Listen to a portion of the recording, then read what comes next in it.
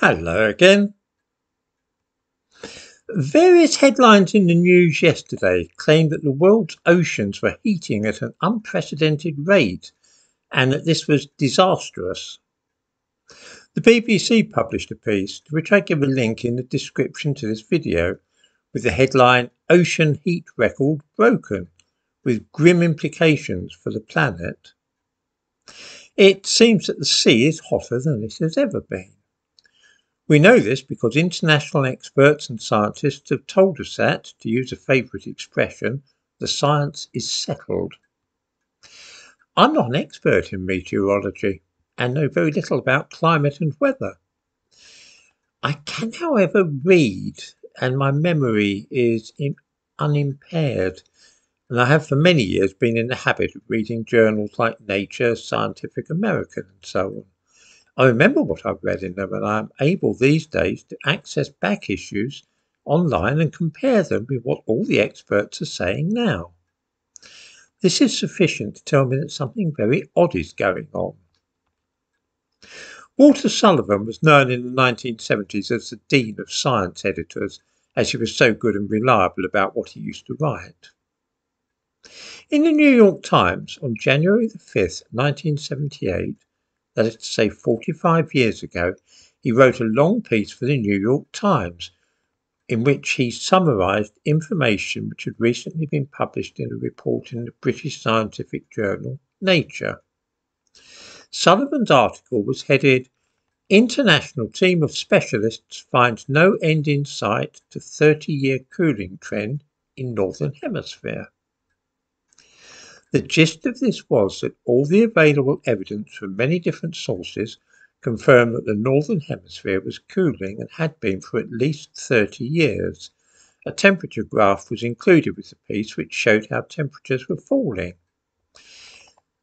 What is of interest is that specific mention was made of ocean temperatures, of the measurement of temperature of the seas in the Northern Hemisphere.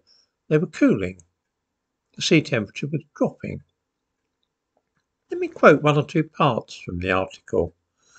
"Snow and ice cover in the Northern Hemisphere have greatly varied, but there has been a net increase according to a satellite photograph analysis by Dr. George J. Kuchler of Columbia University's Lamont Doherty Geological Observatory."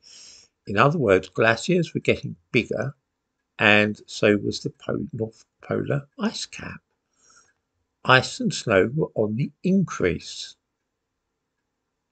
Then we have average surface air temperatures recorded at 358 stations north of latitude 20 degrees south from 1951 to 1975 have been analysed by Drs. R. Yamamoto and T. Awashima of Kyoto University in Japan on regional and season basis.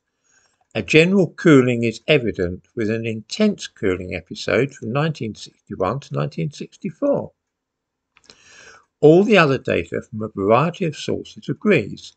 The Northern Hemisphere had been cooling and was likely to continue doing so.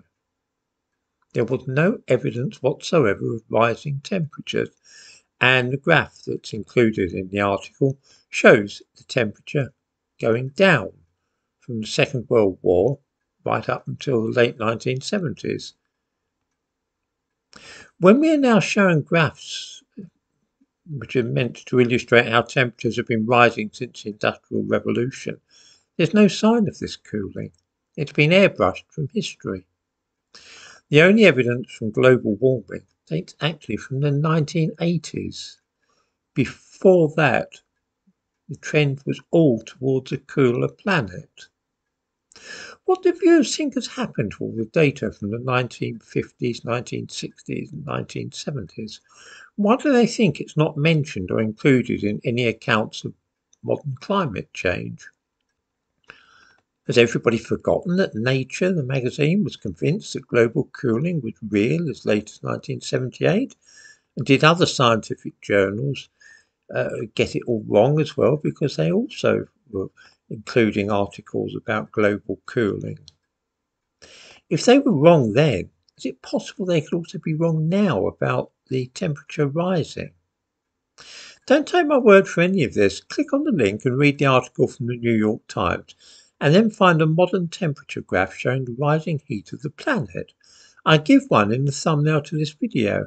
It doesn't show any cooling in the years after the end of the Second World War, but merely a steady and unchanging trend before rising sharply after 1980. I do not go in for conspiracies much, but I cannot help but think that something odd is going on here.